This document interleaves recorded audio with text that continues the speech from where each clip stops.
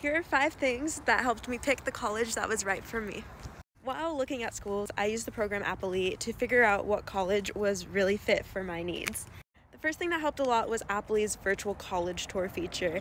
It really helps you narrow it down, especially if you don't know much about if you have any idea on what college you want to go to, because it gives you all the information you need, all the test scores, you can see your chances of getting into the school. It's perfect for narrowing down your first list.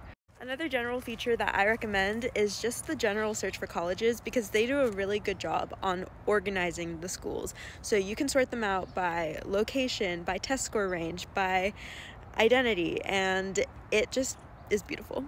Third thing I recommend you do to narrow down that list a little bit is to take their quiz. You can get matched with a few colleges that are just fit for you. From then on, the last 2 things that really helped me out was they had a list of resources for scholarships, and they also offered guidance. Appley is such an amazing tool to use, so make the most of it. I wish you guys the best, and good luck this season.